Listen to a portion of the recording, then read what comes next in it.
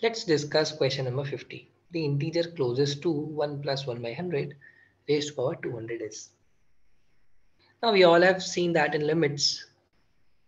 We have seen this 1 plus x raised to power 1 by x limit x tends to 0.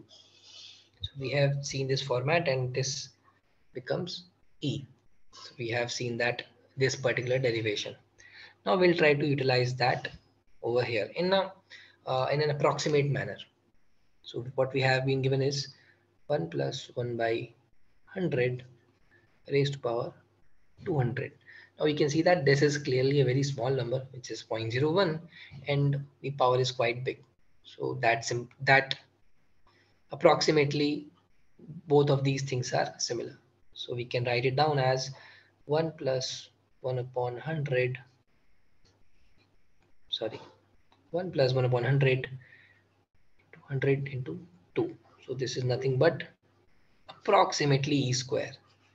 So that comes out to be 7 point something. So D is the correct option.